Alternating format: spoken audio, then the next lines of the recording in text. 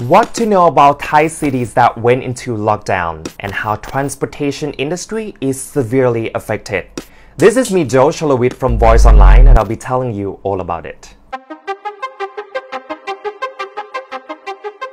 The southern part of Thailand is a renowned destination for tourists from around the world, thanks to spectacular beaches, awesome sights, and activities the region has to offer. Unfortunately, COVID-19 pandemic is affecting the world tourism industry and the cities in the south of Thailand very badly. Many provinces have been witnessing an accelerating increase in COVID-19 cases.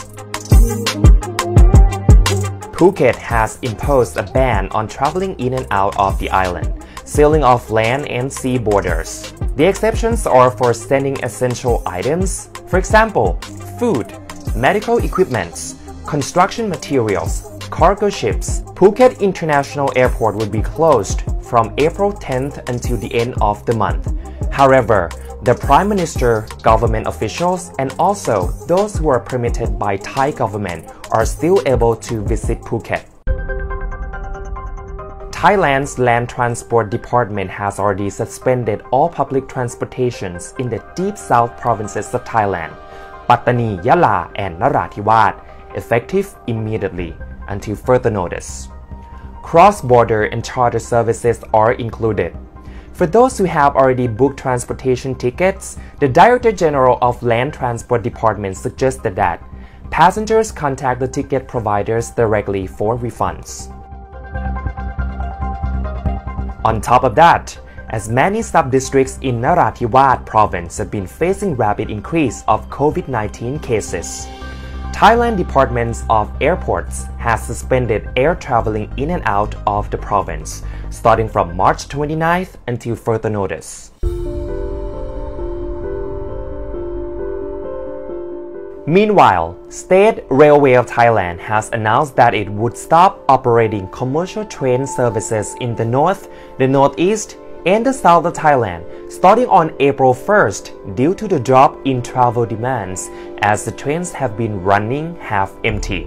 22 train services that will cease operation until COVID-19 crisis calms down are Dining, Sleeper, Air-Conditioned Express, and Rapid trains, except Ordinary trains. Yes, you can still board the ordinary trains. Passengers can get full refunds at any train station in Thailand or contact the call center 1690.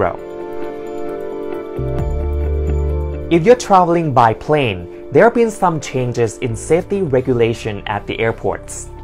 Airports of Thailand Public Company Limited, or AOT, which manages Thailand's 6 main international airports, now allows passengers to bring liquid hand sanitizer up to 350 milliliters or 12 ounce per package on board the flights and to some restricted areas in the airports. Please make sure that the package is properly closed and the indication of quantity is clearly shown on the package. However, several major airlines have suspended their operations. Thai Airways has cancelled all international and domestic flights for a little bit more than 2 months, starting from March 25th until the end of May. Domestic flights by Thai Smile Airways will still be operated.